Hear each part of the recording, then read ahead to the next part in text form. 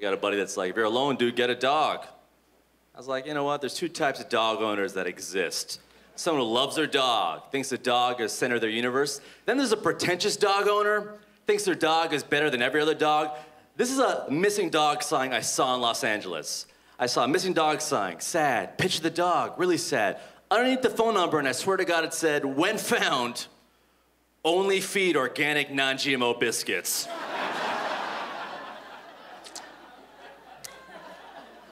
Listen, if I find your dog, it's getting Doritos and water from the hose, all right? It eats how I eat, you know what I'm saying? Who is this person with this bougie dog? Just walking around the streets being like, have you seen my dog? He's about this big, he's gluten-free. He has a podcast, have you seen my dog?